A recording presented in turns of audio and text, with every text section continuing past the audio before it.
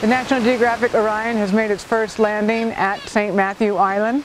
We are about 260 miles north of the Pribilofs, out here in the remote Bering Sea.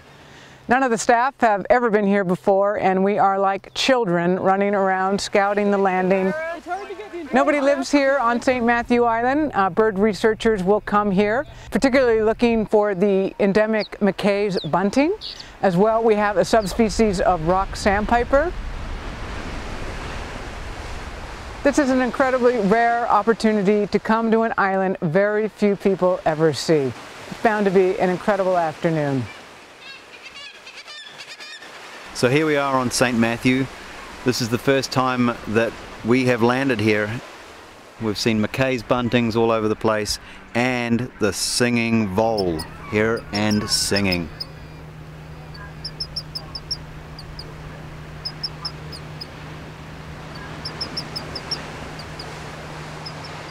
I'm here with Lindblad and National Geographic on St. Matthew's Island, which I had seen documentaries about but never thought I'd ever step foot on it. And it's just beautiful. I mean, nesting rock sandpipers, McKay's bunting, which I never thought I'd see, and voles.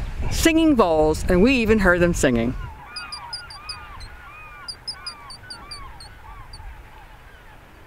It's peaceful, it's quiet. You can't hear the outside world. And that's what I love the most about it.